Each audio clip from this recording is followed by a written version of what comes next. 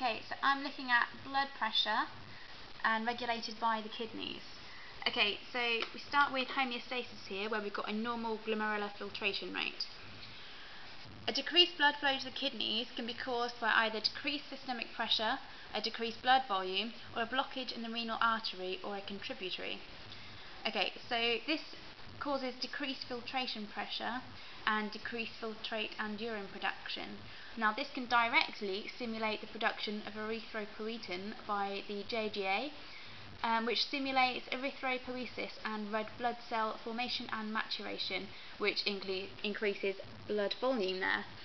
Okay, so when that happens, the JGA increases the production of renin.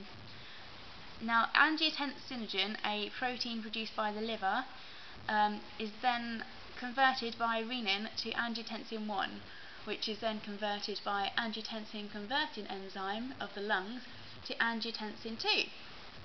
Now, this constricts efferent arterioles directly. It secretes aldosterone by adrenal glands and directly increases sodium retention. Aldosterone also does this. Now, it stimulates the central nervous system to cause thirst, ADH production, and sympathetic motor tone. Now, thirst obviously increases fluids consumption, which directly increases blood volume. Also, the ADH production, increase of this, increases fluid retention by the collecting duct of the kidneys, also increasing blood volume.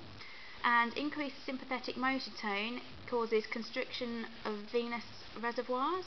It increases cardiac output by, if you look here at the equation, cardiac output is stroke volume times heart rate, so it increases stroke volume and heart rate to do this. Now, it also causes vasoconstriction. Now, cardiac output and vasoconstriction directly increase systemic blood pressure, whereas constriction of venous reservoirs, fluid retention, fluid consumption, and sodium retention increase blood volume. Now, these all increase systemic blood pressure and return you back to normal glomerular filtration rate, homeostasis.